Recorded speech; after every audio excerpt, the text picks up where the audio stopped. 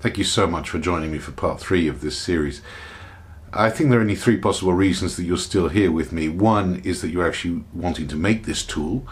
2 is that you, like me, just like watching people making stuff and cutting steel and things. And 3rd, that you're really quite excited about seeing how many more cock-ups I can make while making this tool. And, you know, whatever the reason, I'm really glad you're here, and keep the comments coming. I really appreciate it. So let's get on with it. Thanks.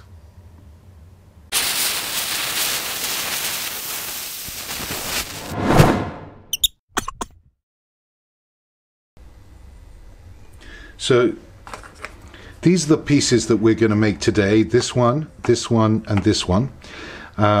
These have 10mm holes drilled through them to take the columns, and this one has another 10mm hole which will be to hold the tapping column. This piece in the middle here has a tenon and mortise joint into these 2 pieces. Harold Hall makes it very clear that you mustn't drill these 3 holes until you've assembled the whole piece, because they have to be incredibly true and parallel for this instrument to work at all. So I think what I'm going to do is first I'm going to make this centerpiece, which has the tenons on it, and try and get that right first. So this will be an operation for the milling machine. So as I mentioned, I'm going to start with this piece number 13, which, if we look in the book, if you can see this, let me see if I hope it's all focusing okay, is 82mm across, and then I'm going to make the tenons, which are 6mm in, and they're going to therefore 2mm on either side in depth and 6mm jutting out. So I cut my piece of steel, which is 70 by 82, and let me just check that, but I'm pretty sure that I did already do that. So actually sometimes it's just quicker to use a ruler. So 70mm by 82mm, yeah. Now I've checked it, I've just sawn the piece off, and I've checked the squareness, and actually, I don't know if you can see that, but it's bang on. So I'm very pleased with my saw. That's a really neat square cut. The one I'm not so happy with actually is the edge that was already pre-cut when I got it, and also it's got the rounded edge that happens with rolled steel. So what I'm going to do is I'm going to neaten that up on the milling machine before I start marking up, because I want it to be nice and square. Okay, so I'm set up at my milling machine. I've made sure everything's nice and square. I'm very confident about that edge being totally square, so that one should go well. I'm making very fine cuts because I have allowed a little bit more length, so I actually cut this piece to, I think, 82.2, 82.3, something like that, to just make sure that I had a little bit of leeway according to Harold Hall's measurements. So I've slowed the mill down for steel. There we go.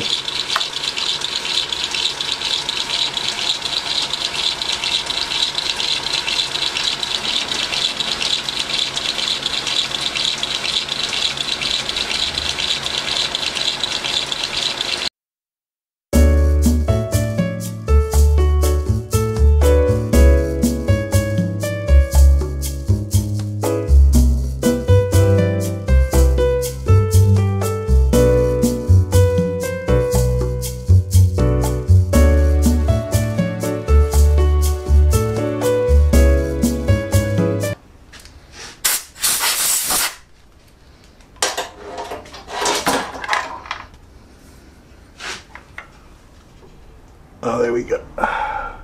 There we go. That's great. Very pleased with that. Okay, so now on to marking the piece, and then I'm going to work out how to cut the tenon accurately. That's a bit nerve-wracking. Okay, so I'll be completely honest with you. I've had a bit of a tough time working out how I'm going to cut the tenons here, which I've marked out 6mm from the edge here and 2mm down there. And obviously I'm going to have to do it 4 times. The main reason is this wonderful mill is really not a tool maker's mill as such. It's more of a horological mill, so it hasn't got a massive travel distance, and with my vise in, it doesn't have the depth to cut the 70 mil. It's beyond its scope. And then I've tried all kinds of various things, and various clamps were kind of getting in the way of the milling head. So I've managed to do it now using much longer clamps, and I've assured myself this is absolutely level and square.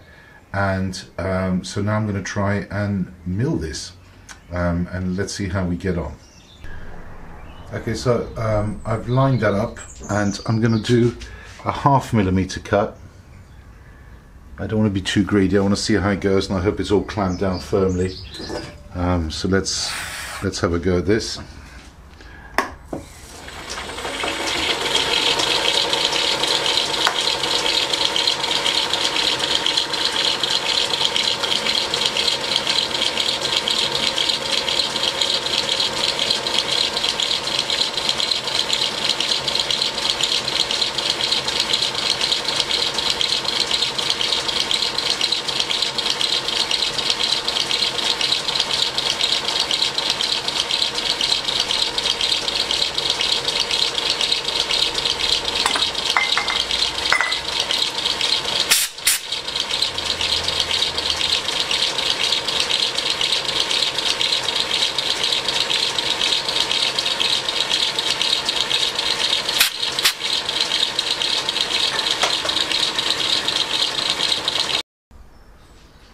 So I think I can probably afford to go a full mill.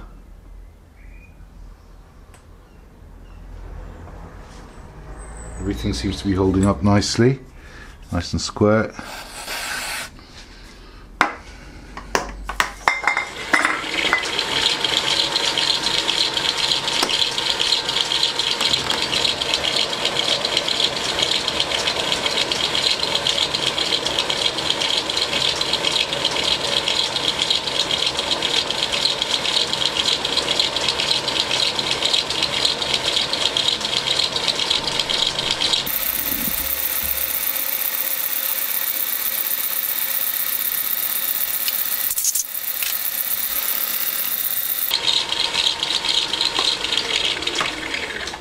Okay, now there's something really unpleasant that's happened, and I don't understand why. Oh, I understand why actually. No, do I? I'm very confused by this because I've actually checked quite carefully in terms of the table adjustment, but it is cutting at that angle. It is starting much lower there than there. So I'm a bit concerned about that. So let me do a little bit of thinking, and I will try and work out what's going on. So I did work out what was going wrong in the end. It was something really daft, but my because this mill has uses the same collets as for lathes, I hadn't tightened the the cutter enough, and it was slipping. Anyway, that's all solved now, and everything's fine. And I've set this compass to exactly 6 millimeters, just to see that I got. So that's probably 6.1.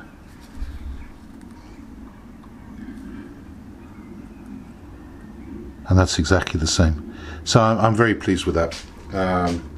That's a nice clean cut, and I've only got to do it 3 more times. So I won't film doing it all of it. I think you get the idea.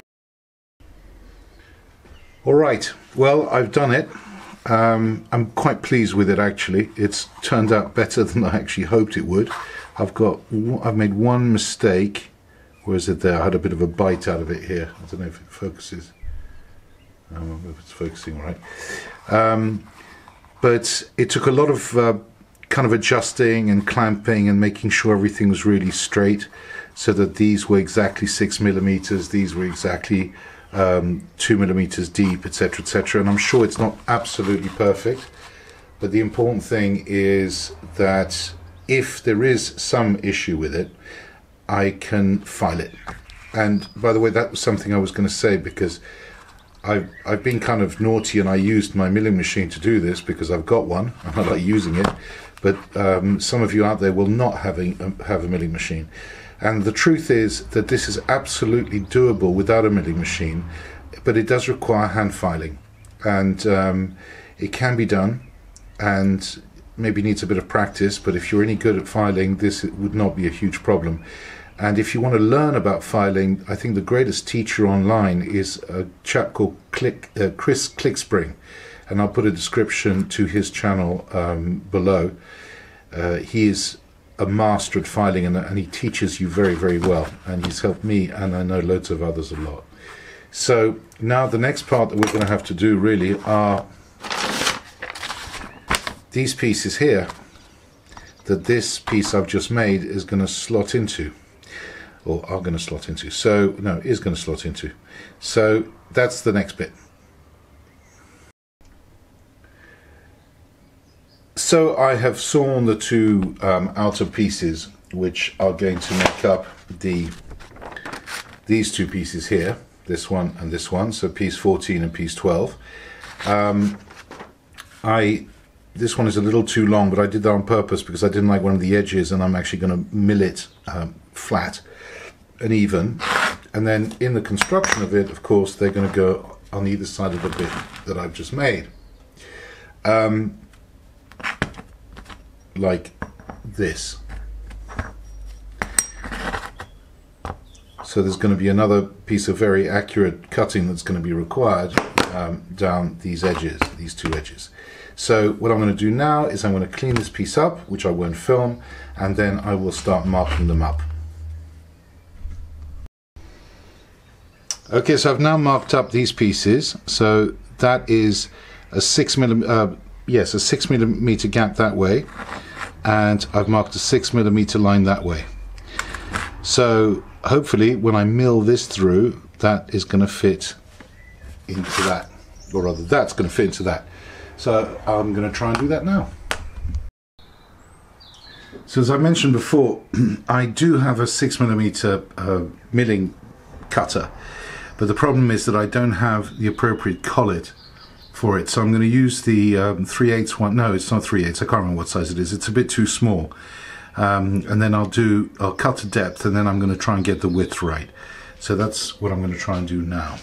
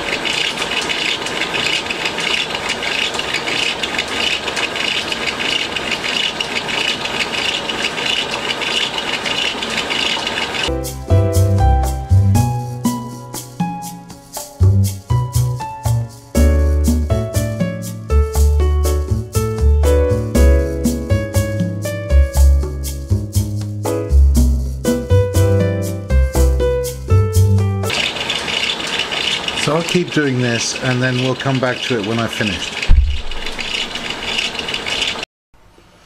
Okay, so I've done it. I'm quite happy with it, not very happy with it, because in my mind this would have fitted like a, you know, it would have made a sort of whoosh when it went in, like a sort of perfect fit. This side actually is really good. I'm really pleased with it. This side is looser.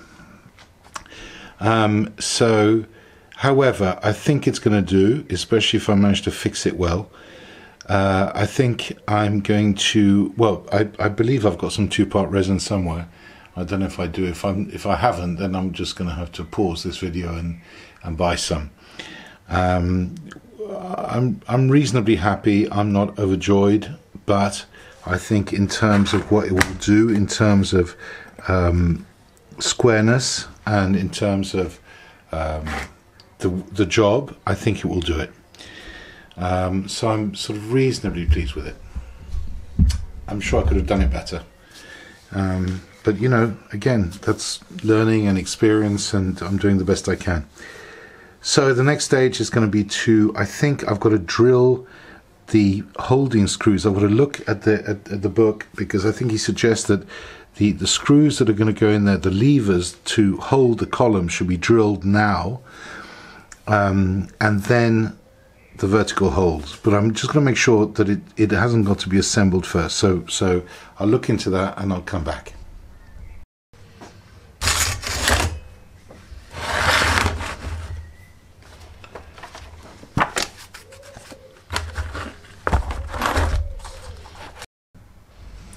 Alright, so I've marked out these two pieces now. This, you will recognize, this is piece number 12. There's the cutaway. I've measured it both. I've measured both holes from this end, so that I've got a strict datum here. So this is 25mm, and then this is 60mm from there. Now you'll notice from the diagram that they have to be counterbored to 16mm from one side and the other, but that's okay, because I don't have to mark the other side, because I'll drill through and then I counterbore into there on one side and into here on the other side. The other one, which is this one here, is the bit that's going to have the columns. It's going to hold the columns, so there's going to be two 10mm holes drilled all the way through there to hold the rods that came out of the base that we built before. Again, 5mm going through there, and then on the other side, that's right, on the other side, a 16mm counterbore. Now, in the previous videos, I used a center drill. I think you remember these, which I showed before. That's a center drill.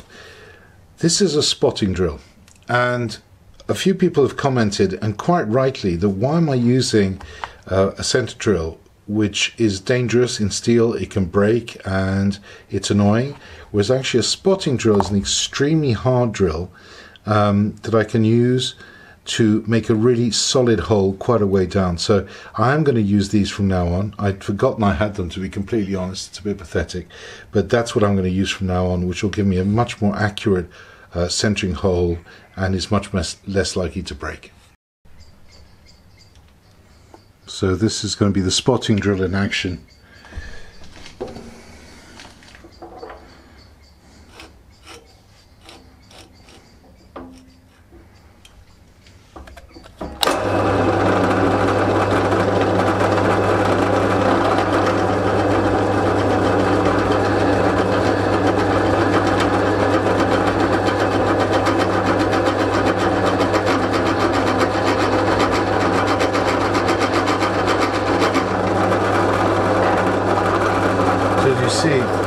It gives a very good, it makes a very good hole, and there I feel that my drill bit's going to be very safe going in there. So now I'm going to drill this to 5.2mm.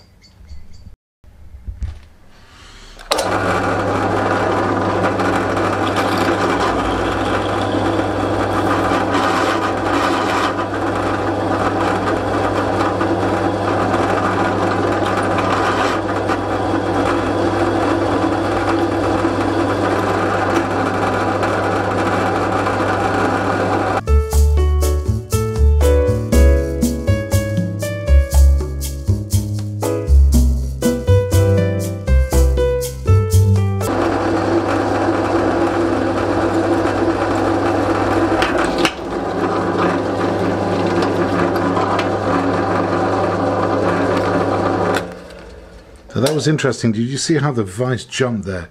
That's a perfect example of why you shouldn't hold the steel with your hand, because that could have really gone wrong. If I'd been holding that with my hand, it could have really lacerated everything.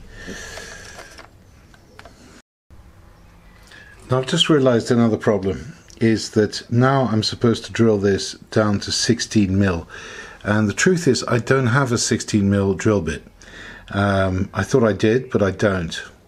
So I am going to have to buy another one. I'm going to have to buy one, and if I'd had a four-jaw chuck on my lathe, I could have put it in the four-jaw chuck and drill and bored it to 16 mil. However, I don't have such a thing. So we're going to have to pause on this. I'm going to drill the other piece with the two 5.2 mil drill bits, and I'll have to pause and come back when I've got a 16 mil drill bit.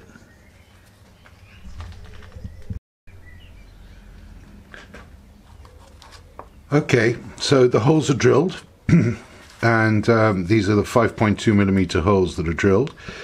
Now, actually, I'm looking at the wrong diagram here. Am I? Yes, this is this one here. And I've now got to, in a sense, counterbore 16 millimeter holes, one on one side, one on the other.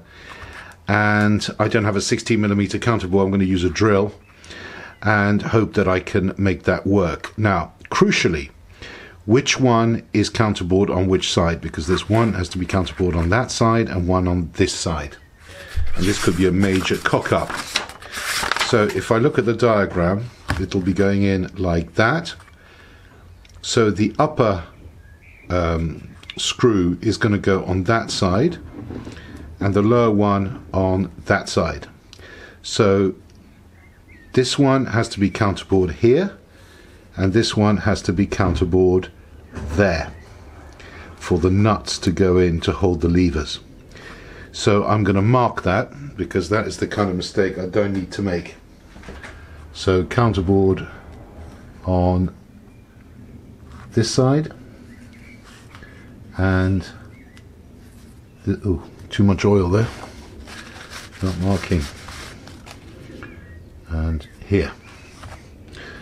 All right, so what I'm going to do in order to do that is I'm going to, because I really don't want to miss the center. If I'd had a counterbore, it would have been the best way to do it. But what I'm going to do is I'm going to very carefully start with, oh, by the way, that's got to be counterbored to a depth of 10 millimeters. So exactly halfway through. And then a 10 millimeter hole is going to be drilled through the top to hold the tapping bar. I'm going to do this with increasing sizes of drills so that I stay true to the center. It's the only way I know how to do it. I can't do it on my milling machine because I haven't got the right bits and pieces for that. So I'm going to have to do it on the pillar drill, and I'm just going to take it really, really easy. I'm only going to film bits of it so that you see what I'm basically doing. So what I've decided to do is to counter, every time I use a particular size drill bit, I'm going to do all three holes, all three counterbores, because I have to set the depth stop to 10 millimeters, and I would have to readjust every time. So I'd have to do the whole operation 3 times, and it'll become a nightmare. So what I'm going to do to save time is I'm going to do each hole with a particular drill bit.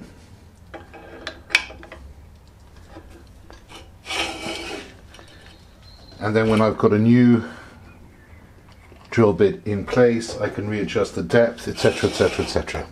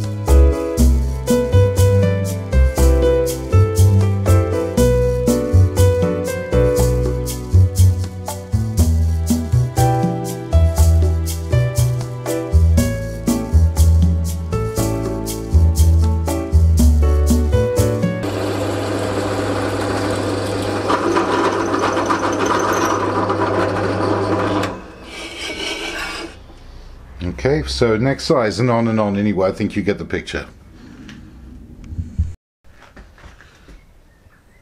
Okay, I've got to confess I'm completely terrified at this point. This is the biggest drill bit I've ever put into this chuck, or at least certainly to work on metal. And I've worked my way up the holes up to 13 mil, and 13 mil is the biggest I've got, and I had to go out and buy this 16 mil drill bit. I hope I've got it all centered. I hope this is going to work. I really am quite anxious about it, but anyway, let's give it a shot.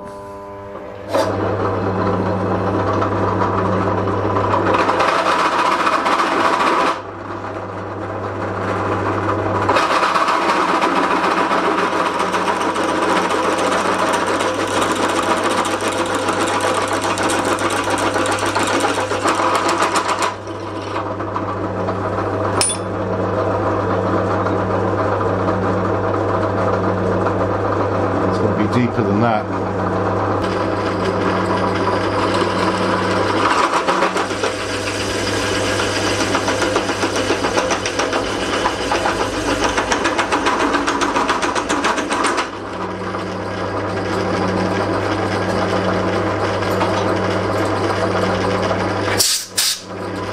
Yeah, it's more like it.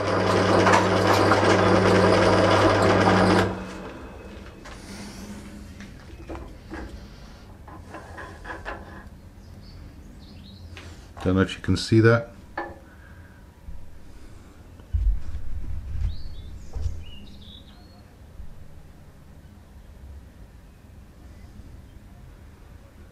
That looks okay to me. So onto the other side. I've done the 4 pieces. They seem pretty centered. They're not perfectly beautiful inside, as they would have been maybe with the milling machine or with a counterbore, but you know what, I'm fairly pleased with that. I was far more worried they'd be off center or whatever. And so this is the way they're going to be assembled.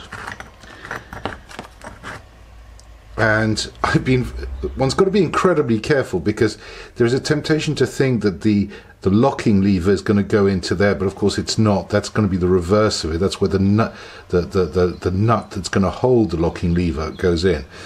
So the locking lever is going to be here and the other side of that one. So this is the right order of assembly, because can you imagine if you actually did all this work and then you actually assembled it the wrong way around?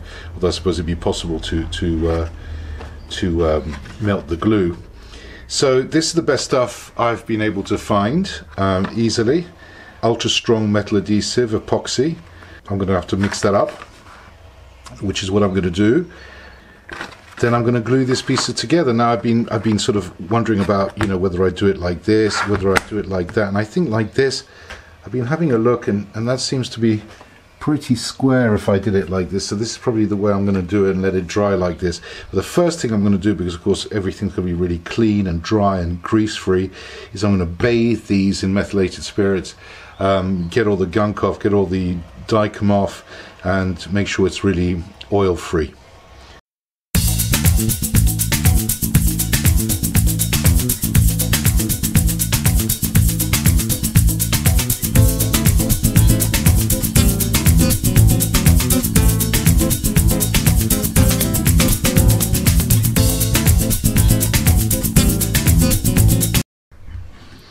I'm really not being anal here in terms of trying to polish this tool. It's not a tool that's appropriate to polish particularly, but I made some irritating marks with my rather crappy grinder on the Unimat.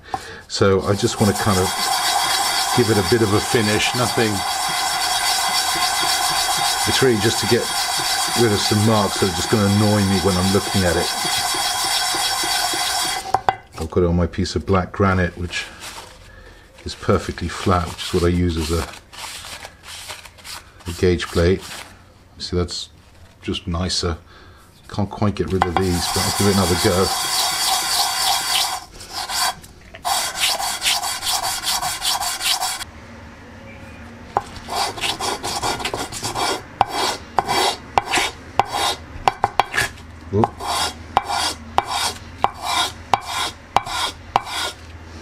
Yeah, that's got it. That's good. There. Okay, so I've got this nice, perfectly flat, perfectly clean. I think I want to do both sides in one go, so I'm going to mix quite a lot of this stuff.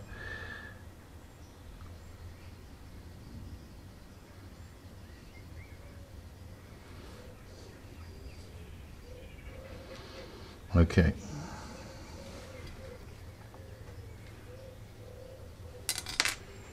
I'll clean that up in a minute. Okay, now you're supposed to mix it for 45 seconds.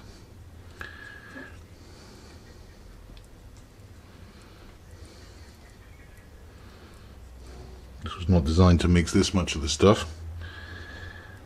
Look, it's alright. It looks like there was a lot more black stuff than there was white stuff.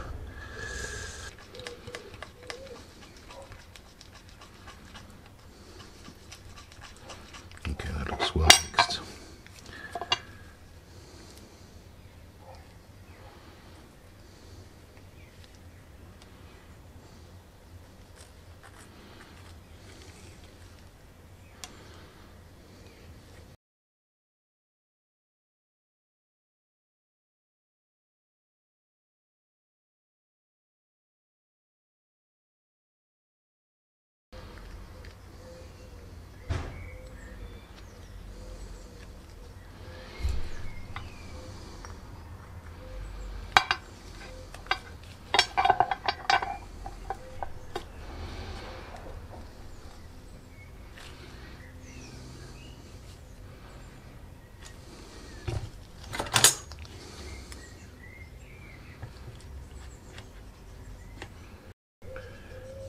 Okay, the moment of truth. I've let this set for a while. I need to see if it's all worked out okay. So let's unclamp it.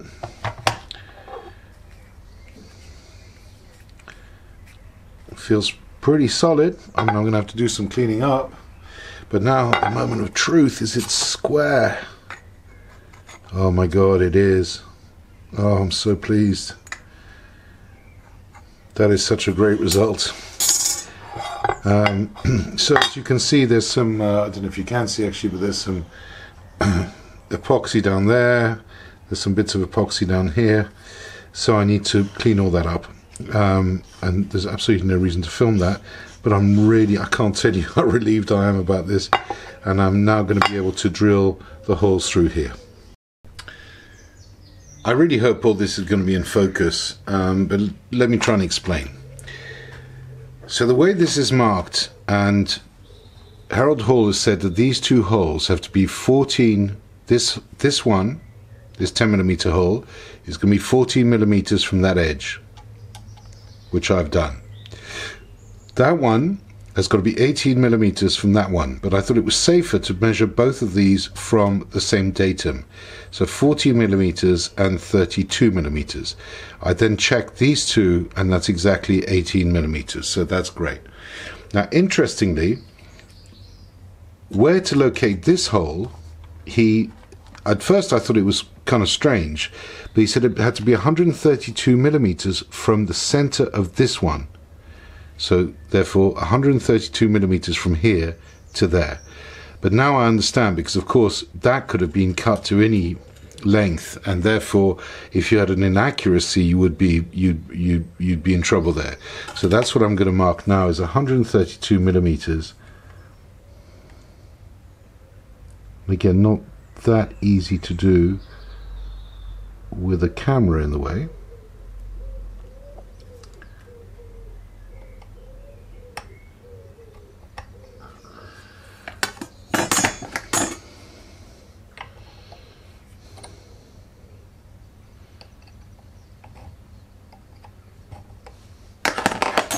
Let me double check. Actually, I managed to make that 133. Sadly, that's my eyesight. But then again, I know I'll punch slightly to the right of there. So that's where we're going to be drilling. So I'm going to go a tiny bit to the right.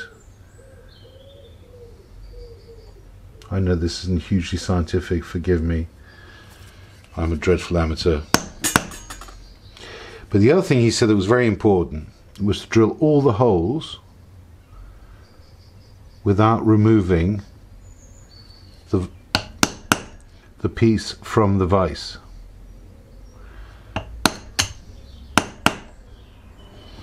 And that, again, I understand, so that we really are true the whole time. So that's exactly what I'm going to try and do.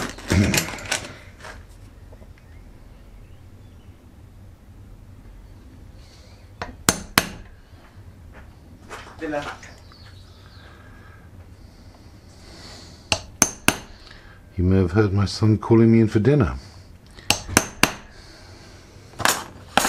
Okay, so I'll be drilling this next time.